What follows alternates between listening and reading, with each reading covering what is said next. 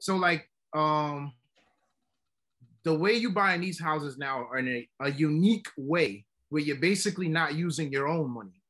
You're using money from a previous property, right? Yeah, from our first So investor, yeah. so explain that how you able to now buy potentially buy four properties this year and not use your money, and you actually was able to use the bank's money.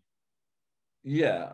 So actually, well, Explain I explain the wouldn't whole even call it thing the what you bank's did. money. I would call it the home's money because Okay. it's equity from the home. I just pulled that equity out, and the way I pulled it out, it was in the form of a HELOC, a home equity line of credit. Uh, Okay. and So one of your properties, the price appreciated, right? So much, right, so where you was able to pull out equity, right? right.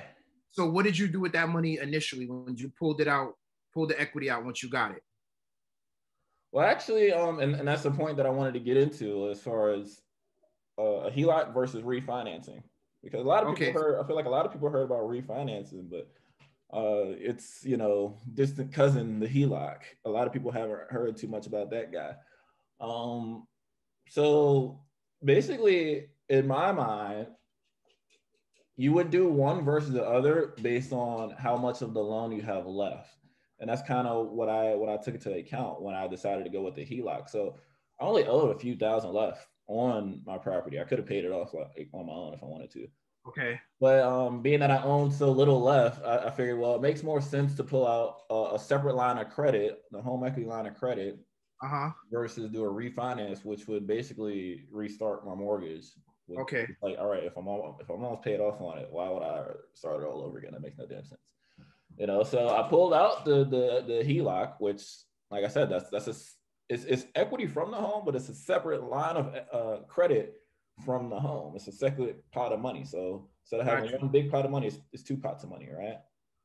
So basically, what I did was, being that I had so little left on my home, I just paid it off with part of the HELOC, and I'm So also you paid using off one of your properties, right. and now you have enough left over to where you can still divide that money into like four down payments for four additional properties Yeah, to well, grow your equity does portfolio. that for you. Yeah, Yeah, so, I mean, it just shows the power of real estate to where you just started off with one, but then you grew this to where, just holding that property, cash flowing from rental income that you've been getting on it since you've had it, and then pull out the equity and then use that money to buy four more that are going to cash flow money to you. right. Yeah, that's great. That's great. Yeah, I never did that. I'm sure I have more than enough equity tied up in my properties to do that now. But yeah, I never did that. Yeah, well, it's just another one of the tools at the disposal of a real estate investor, and it's worth taking So how advantage was the of if it works as your so part of your strategy. so how was the process of like doing that? Is it something like difficult, time consuming? Like how long did this take? Uh, so I was already searching for one of the properties or the property that I'm under contract right now on. My dog wanted to come say hi. So I was already searching for that property while I was in the process of getting the HELOC done. So the lines are kind of blurred. But But I the want to say HELOC process itself. I want to say that process took maybe about a month, but it Okay. wasn't a lot of work on my end. It's like applying for any kind of bank loan. You submit like your documents to the bank, W-2, So 99s, all that it stuff. wasn't as strenuous as like applying for a mortgage all over again though, right?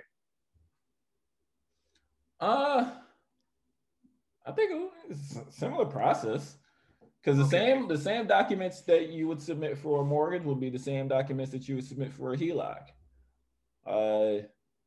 It's just being that you don't have that added party of a seller involved, because then you have to if anything changes as far as the dates, then you have to like amend the contract if closing gets pushed out and seller has things come up and you have to get the inspection, all that. So it's not that crazy. But as far as like the documents that you need to submit, it's basically just an agreement between you and the lender.